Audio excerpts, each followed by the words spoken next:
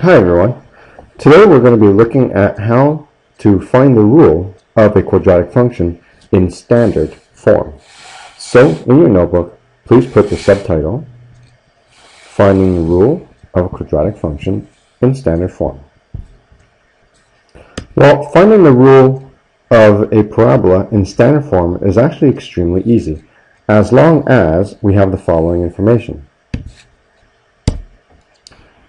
We are usually given the vertex, or you have enough information to locate the vertex, and at least one point that the parabola passes through.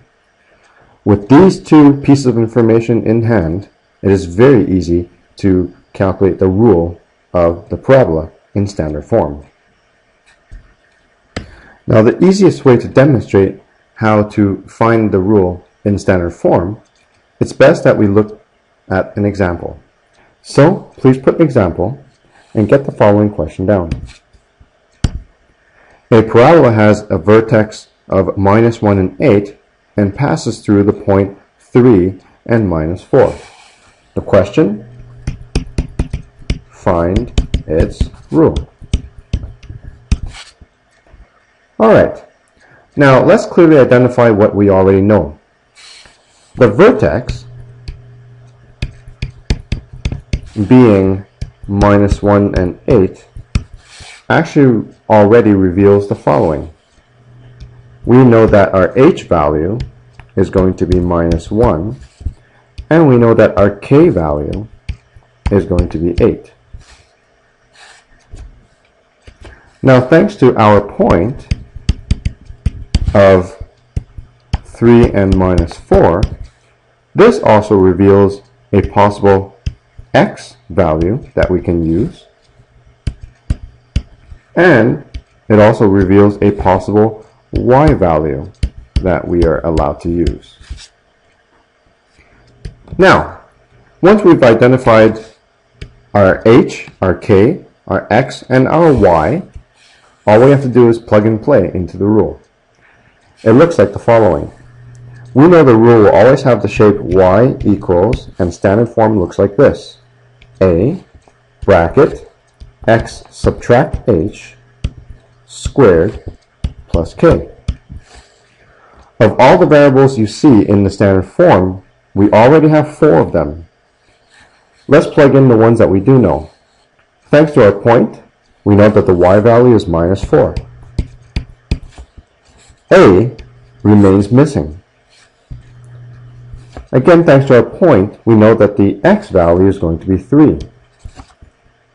Thanks to our vertex, we know that our h value is -1, so it's going to be 3 subtract -1, which in fact will display a +1 squared. And our k value is what you see is what you get, +8. As you can see, the only variable that's missing is our a. All you have to do is use your algebra skills to isolate our a. So let's do this together.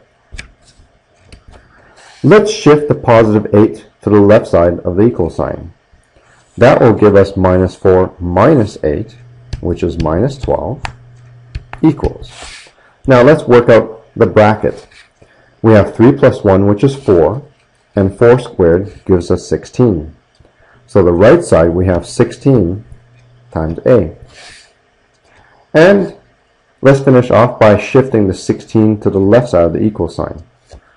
On the right side, if we multiply by 16, then on the other side, we divide by 16.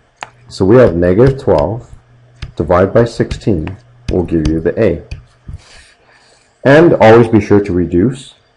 That means our a value will be -3/4. And therefore, that completes all the variables we need for the rule. The rule of this parabola in standard form is y equals our a value, -3/4. Inside the bracket, we have x plus 1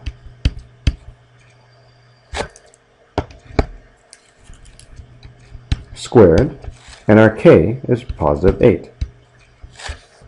And there's a rule that belongs to the parabola with vertex -1 and 8 and passing through a point 3 and -4.